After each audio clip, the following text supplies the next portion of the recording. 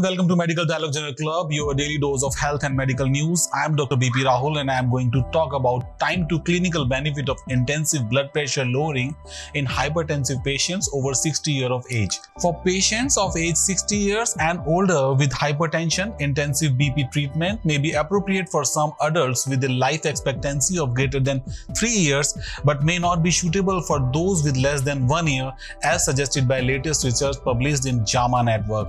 Recent guidelines recommend a systolic blood pressure goal of less than 150 mmHg or even 130 mmHg for adults aged 60 years or older. However, harms from intensive BP treatments occur immediately, for example, syncope or fall, and benefits of cardiovascular event reduction emerge over time. Therefore, harm with a low chance of benefits need to be clearer, particularly for those with a limited life expectancy. The analysis conducted by Tao Chang et al. Tried to estimate the time needed to potentially derive clinical benefits from intensive BP treatment in patients 60 years and older. This secondary analysis included individual patient data from published randomized clinical trials with 27,414 patients 60 years or older with hypertension. Patient-level survival data were reconstructed when original data were not available.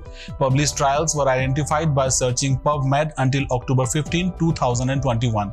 6 trials, original data from 2 trials and reconstructed data from 4 trials with 27,414 participants with mean age 70 years, out of which 56.3% were women, were included in the analysis.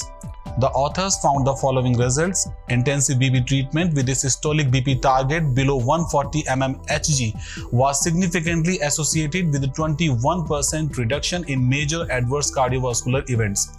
On average, 9.1 months were needed to prevent one major adverse cardiovascular event per 500 patients with intensive BP treatment. Likewise, 19.1 months were estimated to avoid one major adverse cardiovascular event per 200 and 100 patients respectively.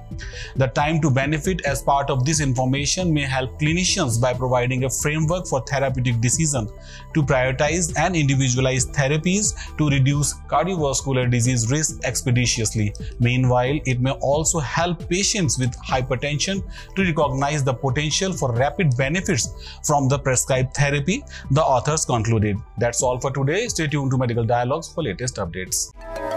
Never miss a medical update from Medical Dialogues. Like, subscribe, and press the bell icon.